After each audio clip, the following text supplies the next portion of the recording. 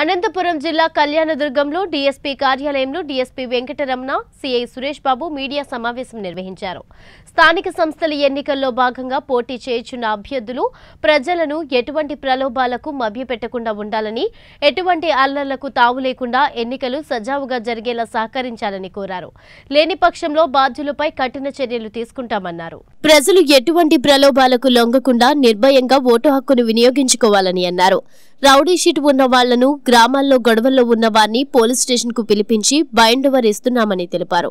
పోలీసులు ఏ పార్టీకి అనుకూలంగా ఉండరని, తమకు అందరూ సమానమని, ప్రజలకు న్యాయం జరిగేలా చూడటం పోలీసులుగా తమ ధర్మమని స్పష్టం చేశారు. ఎలక్షన్ సందర్భంగా మద్యం సరఫరా జరిగినట్టు గుర్తించినా సరఫరా చేసిన వారిని, దానికి బాధ్యత వహించిన వారిని ఎవరైనా క్షమించేది లేదని, వారిపై కేసు నమోదు చేస్తామని, ఒకవేళ అభ్యర్థులైతే వారి నామినేషన్ రద్దవుతుందని తెలిపారు. ఎవరైనా సరే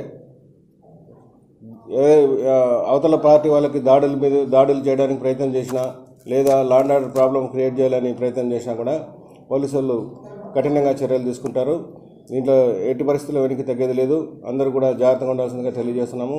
అదేవిధంగా ఎలక్షన్ టైంలో మద్యం పంపిణీ కానీ, డబ్బులు పంపిణీ కానీ, మరి ఏ ఇతరమైనటువంటి సామాగ్రి ఓటర్లని ఆకట్టుకోవడానికి పంపిణీ చేస్తే మాత్రం ఎట్టి పరిస్థితుల్లో మేము సహించేది లేదు.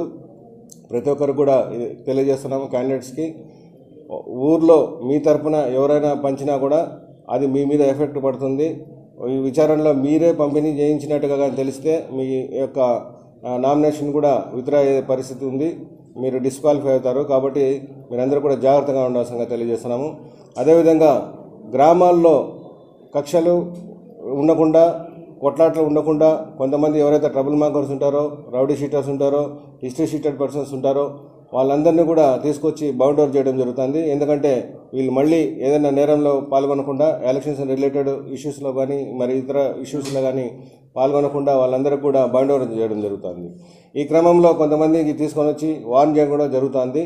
ఇది కేవలం గ్రామాల్లో ఎట్లాంటి గొడవలు జరగకుండా ఎలక్షన్లు పీస్ఫుల్గా ఉండేదానికి మేము చేసే ప్రయత్నంలో భాగంగా చేస్తున్నాం తప్పిస్తే మాకు ఎలాంటి వ్యక్తిగతమైనటువంటి ఎవరి మీద కూడా మాకు ద్వేషములు కానీ ఏం లేదు.